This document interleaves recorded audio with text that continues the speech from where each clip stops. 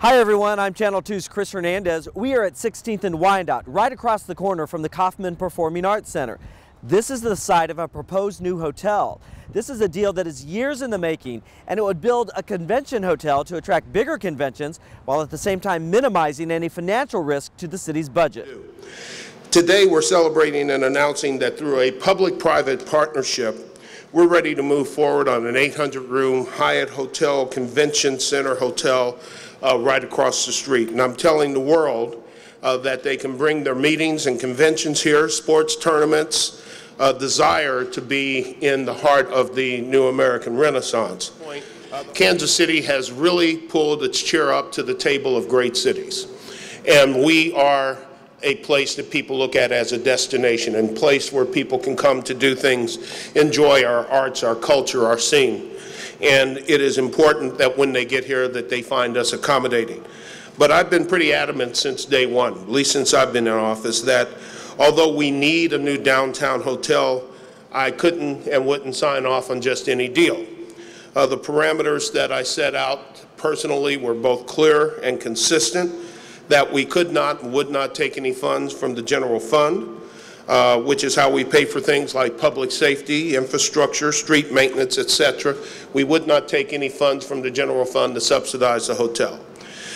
We would not put the general fund on the hook to pay for any cost overruns or long-term debt.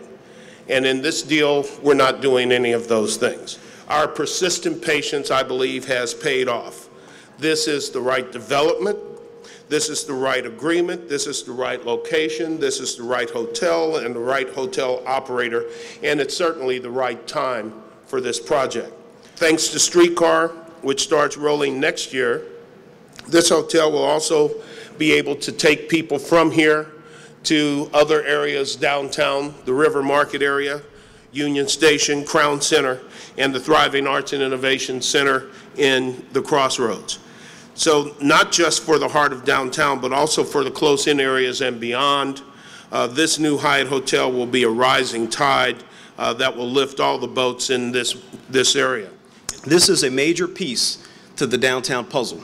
It's been long awaited for, and we're excited to go out and sell it. This levels the playing field with our primary competition as we go after larger size convention groups. Our sales word for today, game on. The developers propose an 800-room hotel costing $300 million to build. The city's investment would be fixed at $35 million and would not be tied to the hotel's performance. But we were effectively able to just basically use the money that would be otherwise being spent on debt service for Kemper Arena will be rolled into this convention project. And the way the funding source is set up is it can't be used for building demolition or code enforcement or police and fire services. It has to be used for convention and tourism activities. So it worked out well, and so the taxpayers' exposure is limited to $35 million, and the rest of the project is on the private sector's dime and expense. City funding would come from existing convention and tourism taxes paid predominantly by out-of-town visitors. The $2 million annual payment over 25 years would use funds that had been paying off the Kemper Arena bonds, which will be paid in full this year. If it really performs, then we have a right to share in the benefit to the tune of our investment of about 13%. But if it underperforms, which is the city's historical concern, we don't have any exposure beyond our $2 million a year that will service the $35 million in bonds. So from a budget standpoint, from a taxpayer standpoint, it's about as good of a deal as you're ever going to get. The hotel will fly the Hyatt flag, and it's across the corner from the Kaufman Center for the Performing Arts.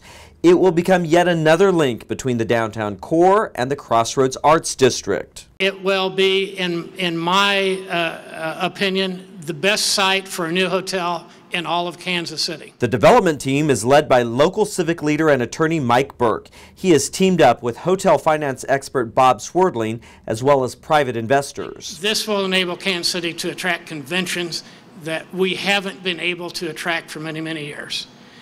In 1976, I remember distinctly, we were 5th in the nation in convention visitors. we can be that again. Is that, first of all, it's really a very gratifying to see so many interested people here today for this announcement. That indicates to me right off the bat that we have done something in which a lot of people have a rooting interest because we know it's all done. And there will be those who are critics, and that's fine.